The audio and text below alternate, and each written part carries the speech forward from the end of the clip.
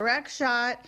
Nobody could catch it. Nobody could, it was a direct shot. A shot from a foul ball. Last August 25th, Dodger Stadium. The ball hit Linda Goldblum, a mother of 3, grandmother of 7, directly in the head. 3 days later, she died. The trajectory of the ball was hit like a bullet from a gun. Psh. It's in on him, strike one. Top of the ninth, Dodgers and Padres. The camera never followed the ball into the stands, and the announcers never made any mention of it, even though by now Mrs. Goldblum had been hit.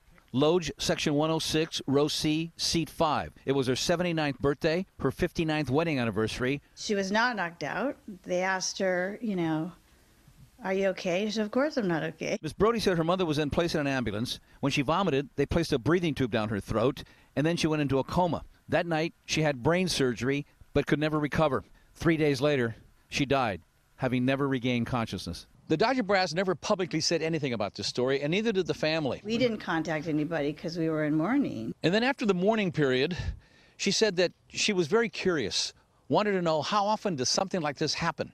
So she did some research, found out that it had happened twice, and then she contacted ESPN. And after a 2-month investigation, they broke the story Monday night. Are you angry at the Dodgers or anything in particular? I was during the playoffs because it was so fresh and it was all in our faces. Go Dodgers, Dodgers, Dodgers. And she said her mother loved the Dodgers, had been a lifelong fan, and her season seats were right in the section where Major League Baseball had extended the protective netting a few feet after this incident in Yankee Stadium.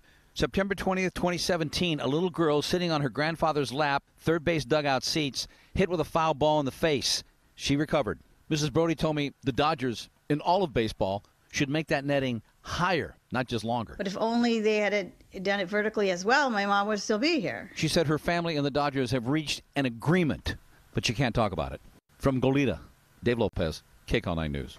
And the team gave us this statement. Mr. and Mrs. Goldblum were great Dodgers fans who regularly attended games. We were deeply saddened by this tragic accident and the passing of Mrs. Goldblum.